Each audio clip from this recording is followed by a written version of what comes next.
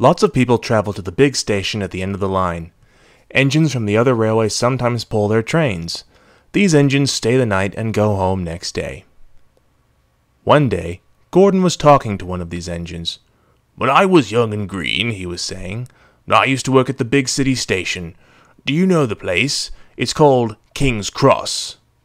"King's Cross," snorted the engine. "That station's called Euston.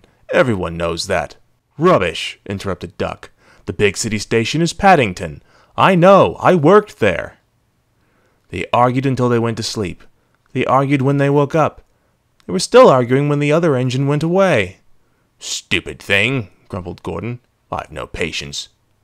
"Stupid yourself," Duck retorted. "It's Paddington. Paddington, do you hear?"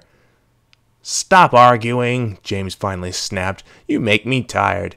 You're both agreed on one thing anyway." "What's that?" "The station's not Euston. Now stow it." Gordon puffed away indignantly.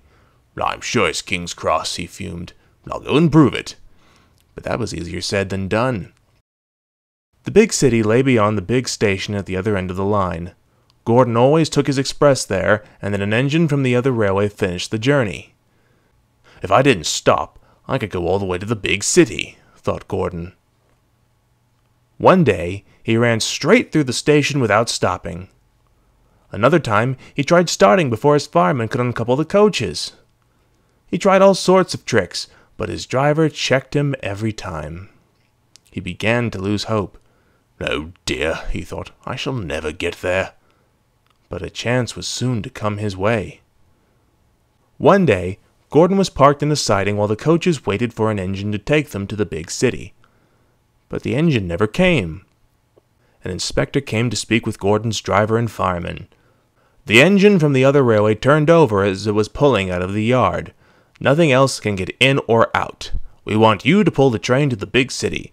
Sir Topham Hatt has given permission for you to make the trip." "Fine," said the driver. "Come on, Gordon. Let's show them what Sir Topham Hatt's engines can really do." "Come on," enthused Gordon. "Let's go." He rolled out of the siding and backed onto the coaches. It was only a few minutes before the guard blew his whistle, but Gordon thought it was ages. "Come on, come on, come on, come on, come on, come on, come on, come on, come on, come on, come on," he cried. "We're going to town, we're going to town, we're going to town," sang the coaches, slowly at first, then faster and faster. Gordon quickly found that the big city was a long way away. "Never mind," he said. "I like a long run to stretch my wheels." All the same, he was relieved when he rumbled over the bridge and the big city loomed in the distance. Gordon returned the next day. Sir Topham Hatt was there to greet him. "Well done, Gordon," he said proudly.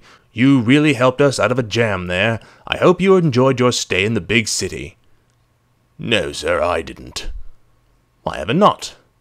"The big city station's all wrong, sir," he said. "They've changed it. It's not King's Cross anymore. It's St Pancras." And he told him about his argument with Duck. Sir Topham Hatt couldn't help but splutter with laughter. "No, you silly engines," he chortled. "You're all correct. The big city has many stations. King's Cross, Euston, Paddington, St Pancras, Victoria, and they're all fine stations." Gordon felt very silly, but he couldn't help but laugh as well.